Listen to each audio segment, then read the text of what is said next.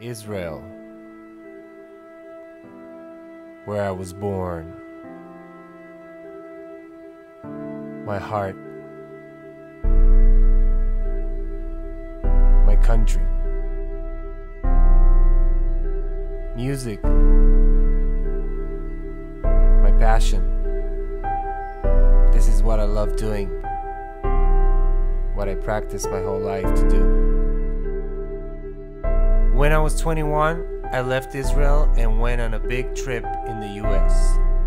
In the 12 years I spent there, I traveled all over the country, from Alaska to New Mexico, lived in New York, LA, Texas, and toured the country with all kinds of artists and played on all kinds of stages. After 12 years, I went back to Israel and tried to make my way in the local industry. A friend of mine got me an audition with one of Israel's biggest stars. I passed. In the next upcoming year, I toured the country with one of Israel's biggest productions. I got to play on big stages in front of thousands of people and hang out with the biggest stars backstage. Sounds like fun, right? Wrong. In Israel, musicians are treated very badly. I worked very hard as a kid to become good at what I do. I sacrificed many hours while others had fun. I dreamed of playing with the biggest musicians of my country and maybe the world. This is me 20 years later on stage with the biggest rock band in Israel, Hayudim. That means the Jews. These guys were like Metallica for us. I admired them and I always wanted to play with them on stage. And we always went to their shows and I always wanted to get there and be there on stage with them. Also on stage with me is one of Israel's biggest stars. During my 1 year in Israel's industry, supporting Israel's biggest act, I was treated like a no one, a simple soldier. Payments for shows were always late. Even though I was playing with one of Israel's biggest stars, I was still getting paid 2 and 3 months after the show. I was lucky. So many of my musician friends ended up not getting paid at all. My schedule was never respected.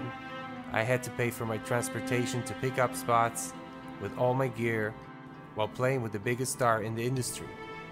My expenses never paid back. After 1 year of supporting the biggest act in Israel, I was still never recommended by any one of the producers to anything. I was always put in the back of the bus and given the feeling I was not a part of the crew. I was never invited to crew parties and was always treated like an outsider. After a whole year of big shows in front of thousands of people, I had to find out through my friends I was being replaced.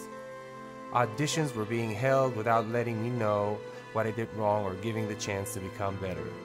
For them, the producers, the singer, and the company, I'm just a tool. Like a shoe, I can be replaced at any time, thrown away, no rights, no contract, no law to protect me as a musician. In a country that holds itself so high as the only democracy in the Middle East, there is no law to protect the ones who shape our culture, the musicians. After this horrible experience in the Israeli industry, I wrote a big post on Facebook about what I went through and started getting messages from musicians all over the country with horrible stories.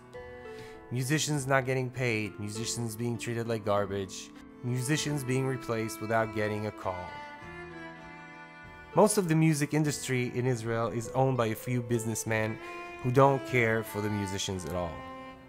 They bought the Israel's finest singers, and with their money, they dominate the industry and the media. There is no union that protects the musicians in Israel. We desperately need a musician union. A strong one that can gather all of Israel's musicians under one roof and have enough power against the industry sharks. But power is money, and to win against these monsters, we need a lot of it. So I'm asking you today, if you love Israel and its music, if you appreciate the musicians behind the music you love so much, if you want to help and be a part of the change, if you believe in truth and freedom, please open your heart and give us the power to fight for what is right. Help us start the Musicians Union.